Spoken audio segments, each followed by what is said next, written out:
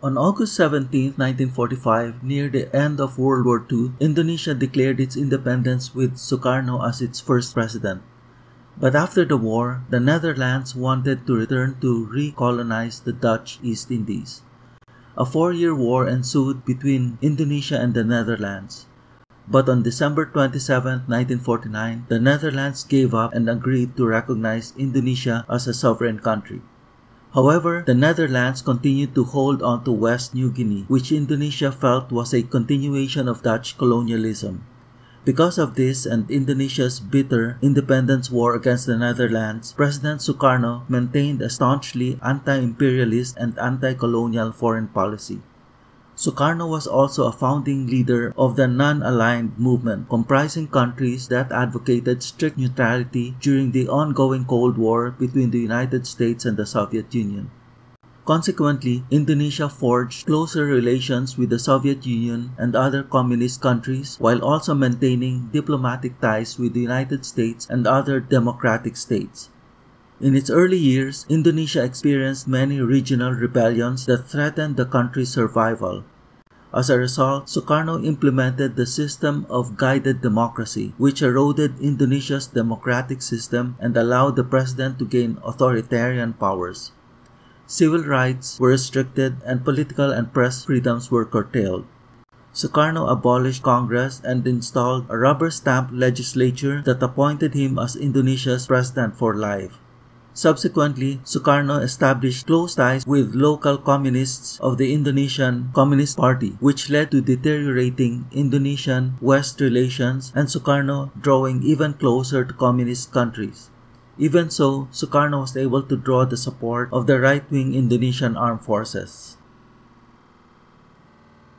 Meanwhile, the present-day country of Malaysia began as the Federation of Malaya, which gained its independence on August 31, 1957 under the auspices of Britain, its colonial master. Then in May 1961, Britain and Malaya agreed to merge into Malaya, the state of Singapore as well as the British territories in Borneo, which comprised the colonies of Sarawak and North Borneo and the British protectorate of Brunei, with a new combined political entity to be called the Federation of Malaysia. President Sukarno was opposed to the formation of Malaysia for a number of reasons. First, he believed that Malaysia would be subservient to British interests and Britain would dominate Malaysia in a neo-colonial capacity. This scenario would run counter to Sukarno's anti-imperialist and anti-colonial foreign policy. Second, Sukarno wanted British Bornean territories to be formed as a separate country, the state of North Kalimantan, a socialist state governed by the North Kalimantan Communist Party, which would be aligned with and even fall under Indonesia's sphere of influence. And third, such a scenario would be partial realization of Greater Indonesia, a pre-World War II and wartime concept among Indonesian nationalists who envisioned an independent Indonesian state that would comprise the territories of the Dutch East Indies and the British possessions in Malaya and North Borneo. However, during the course of the Indonesian-Malaysian Confrontation, Sukarno did not declare Greater Indonesia or the annexation of North Bornean territories as his aims for carrying out armed action against Malaysia. The Philippines also opposed the formation of Malaysia as it had territorial claims to North Borneo. With tensions rising, in early 1963, Indonesia and Malaya agreed to hold a plebiscite to determine the political aspirations of the people of North Borneo and Sarawak. Both agreed to respect the results of the plebiscite. Earlier in August 1962, a British commission, after visiting North Borneo and Sarawak to determine the residents' political aspirations, concluded that widespread support for joining Malaysia existed in these territories. On July 9, 1963, Malaya set the date for the formation of Malaysia on August 31, 1963. With increasing diplomatic pressure from Indonesia and the Philippines, the three sides met and signed the Manila Accord on July 31, 1963, where they agreed to refer the matter to the United Nations, which they asked to undertake a consensus of the residents of North Borneo and Sarawak with regards to these territories' political future. On September 14, 1963, the UN released its report, which determined that the residents of North Borneo and Sarawak favored joining Malaysia. 2 days later, on September 16, 1963, Malaysia, officially called the Federation of Malaysia, was formed from the merger of the Federation of Malaya, Singapore, North Borneo and Sarawak. Brunei decided not to join because of political and economic reasons. Relations between Indonesia and Malaysia quickly deteriorated as Indonesia did not recognize the new state. In Jakarta, Indonesia's capital, the embassies of Malaysia and Britain were attacked and the Malaysian ambassador was expelled, and anti-Malaysia demonstrations broke out. In Kuala Lumpur, Malaysia's capital, reciprocal actions took place, with rioters attacking the Indonesian embassy. Meanwhile, in the Philippines, the government also refused to recognize Malaysia, leading to severe diplomatic ties between the two countries. Fighting had actually begun several months before Malaysia was formed as heightened tensions in British North Borneo led to the outbreak of hostilities. In December 1962, a rebel group launched an uprising in Brunei to overthrow the Sultanate and seize power. The uprising, which was secretly backed by Indonesia, was repulsed by British forces. The rebels retreated to Kalimantan, where they joined other anti-Malaysia communist groups and launched cross-border raids into Malaysia. The rebels received weapons and training from the Indonesian army. After the failed rebel attack on Brunei, in January 1963, Indonesia declared Konfrontasi or confrontation against the proposed Malaysia. And on July 9, 1963, when the date was set for the formation of Malaysia, on July 27, 1963, Sukarno declared a campaign to crush Malaysia or Ganyang Malaysia, which was a political, economic, and propaganda offensive to degrade Malaysia. On September 17, 1963, Malaysia cut diplomatic relations with Indonesia. Indonesia retaliated on September 23, 1963 by ending trade relations with Malaysia. Malaysia and the Philippines also suspended bilateral relations. Konfrontasi had already begun in April 1963 when Indonesia armed Sarawak rebels crossed from Nangabadan, Kalimantan into Sarawak, and one group attacked a police station in Tebedu and another raided a border village in western Sarawak. Indonesia-based infiltrations into Sarawak and Sabah, the latter renamed from North Borneo, involved platoon-sized units carrying light weapons which launched hit-and-run attacks on enemy targets and armed raids, as well as carrying out propaganda campaigns in the settlements and villages. By 1964, the Indonesian army became directly involved in the fighting.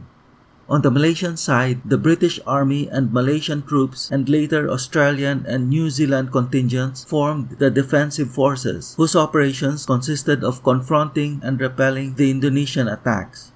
Konfrontasi was a low-intensity conflict that took place in extremely difficult conditions, as the 1,000-mile border and much of the island between Kalimantan and Malaysian Borneo was deep jungle mountains covered with thick forests and dense vegetation with seasonal heavy rains, and intersected by many rivers, these natural barriers greatly reducing troop movements. The second half of 1964 marked the most intense phase of the war, starting in July when the Indonesian army, by now carrying out and leading most of the cross-border infiltrations, launched many incursions into Malaysian Borneo. On August 14, 1964, the conflict expanded into peninsular Malaysia when Indonesian commandos made a seaborne crossing over the Malacca Strait and made amphibious landings south of Johor. British and Malaysian forces contained the intrusion. Then on September 2, 1964, Indonesian Air Force transport planes airdropped 96 paratroopers in Labis near Johor. This attack was also stopped, with most of the paratroopers killed or captured. Then in September 1964, Indonesia and Britain nearly came to war when a British fleet was denied passage through the Sunda Strait. Britain had been so alarmed by the attacks on Malaya that it resolved to carry out a show of force to deter further Indonesian intrusions. War was averted when Indonesia allowed the British fleet to pass through Lombok Strait. In July 1964, Britain implemented Operation Claret, a clandestine counteroffensive to be launched into Kalimantan aimed at preempting the Indonesian army's cross-border infiltrations. British Special Forces, later including those of Australia and New Zealand, carried out infiltration operations into Kalimantan to seek out and locate Indonesian forces that were about to launch cross-border attacks into Malaysian Borneo. With the enemy positions pinpointed, regular British and Malaysian combat forces were sent to contain these Indonesian units before the latter could launch their attack. Operation Claret was highly successful, with the special forces penetrating deep into Kalimantan with virtual impunity and ultimately forcing the Indonesian army to stop making further intrusions into Malaysian Borneo. The British combat success led to increased tensions between President Sukarno and the Indonesian military. Furthermore, by 1965, Sukarno had lost much of his once formidable popular support because of a severe economic crisis caused by high inflation, widespread poverty and unemployment, high foreign debt, and neglected infrastructures and development. Ultimately, Indonesia's internal problems would force an end to the war. Furthermore, Sukarno's two power bases, the military and the communists, long distrusted each other. Indonesian military officers also began to oppose the war because of the growing strength of the communists, whose numbers had increased to some 3 million members by 1965, which was viewed as a potential threat, especially since the military was preoccupied with the war. Then on September 30th, 1965, a failed coup attempt on Sukarno led the military to accuse the communists of initiating the coup to seize power. What followed was a brutal campaign of extermination against the communists, with some 500,000 to as high as 1 million communists killed and about 1.5 million others imprisoned. As a result, Sukarno's authority was fatally undermined. In early 1966, anti-Sukarno demonstrations broke out in Jakarta.